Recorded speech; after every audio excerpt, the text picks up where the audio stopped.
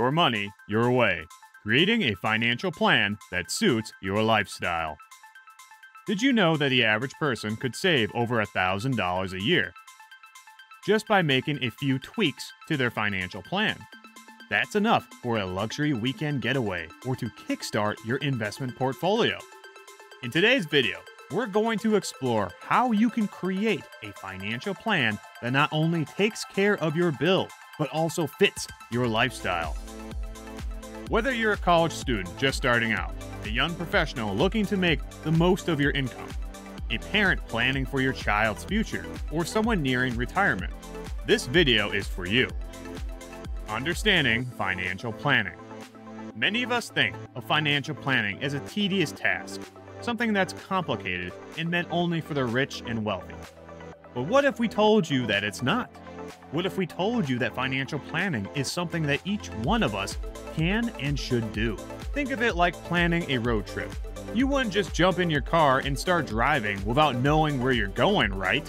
You'd probably end up lost, or even worse, out of gas, in the middle of nowhere. Financial planning is the same.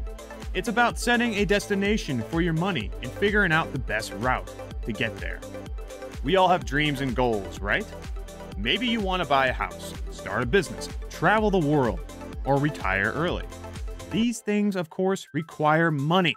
And without a financial plan, it's like trying to reach a destination without a map.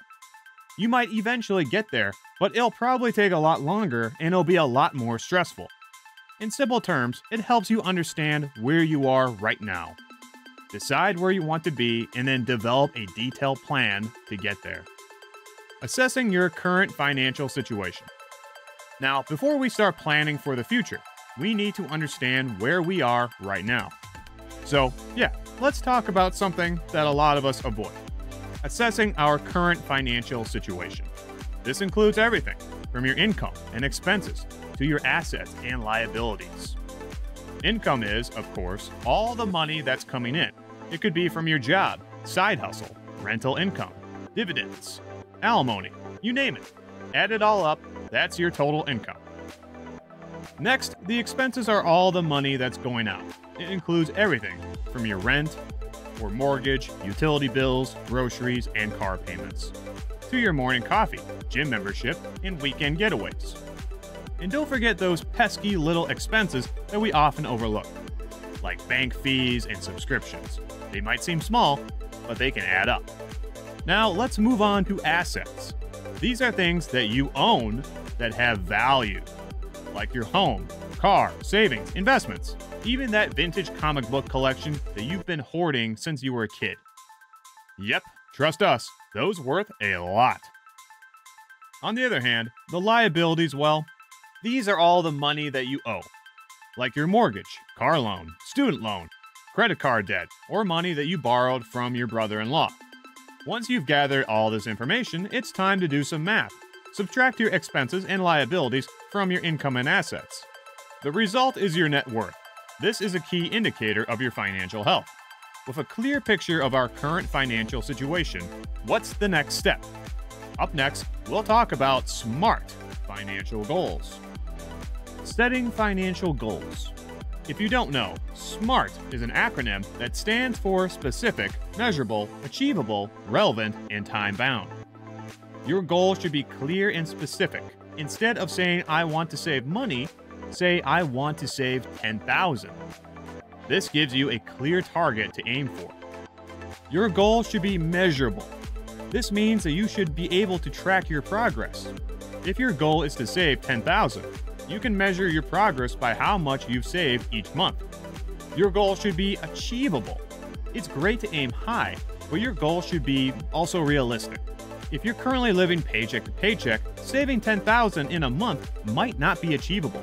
But saving $200 in a month, that's more like it.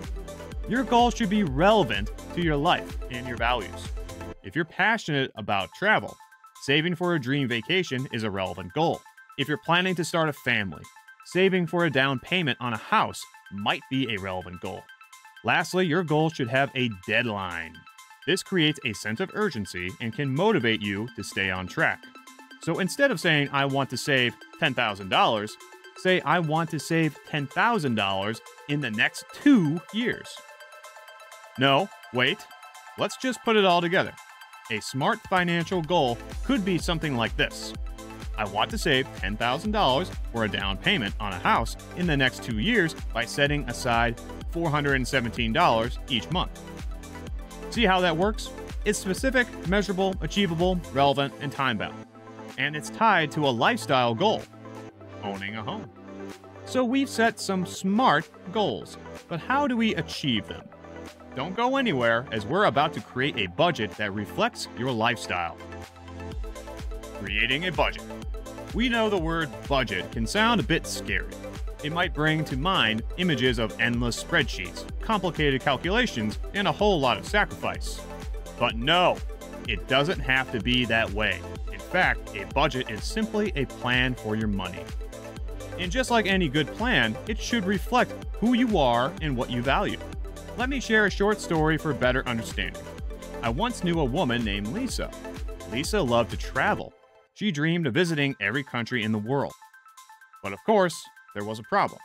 Lisa was living paycheck to paycheck and didn't have any extra money to put towards her travel fund. So Lisa decided to create a budget. She listed her income and expenses, set a monthly savings goal, and allocated a portion of her income to her travel fund. To make her budget work, Lisa made some changes to her lifestyle. She started cooking at home more often, cut back on shopping, and even started a side hustle to earn extra money.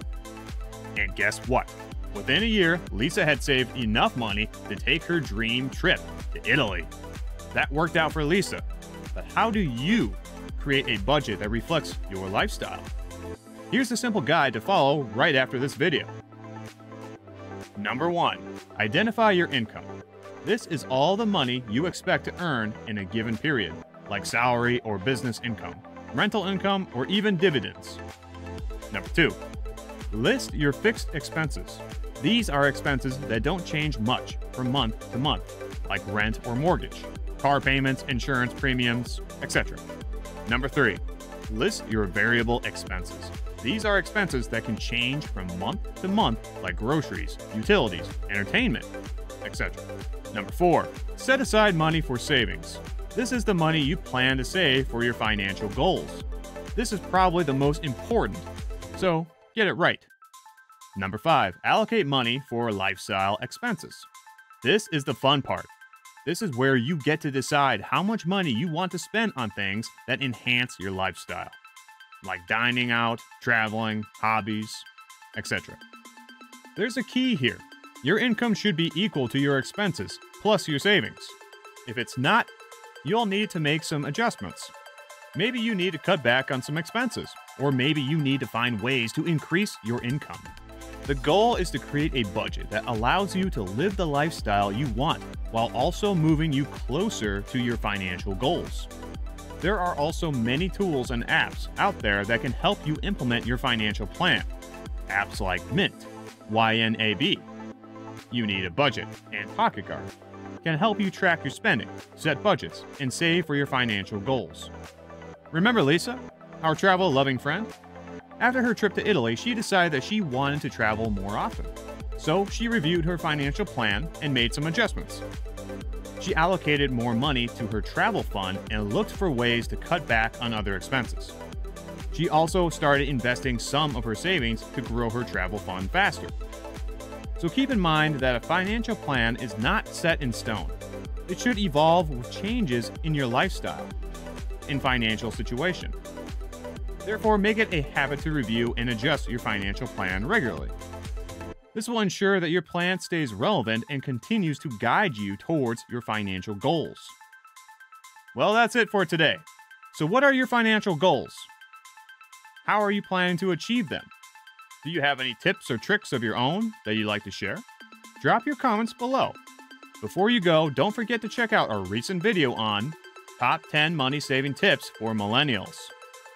Make sure you hit that subscribe button and press the bell icon. Thanks for watching.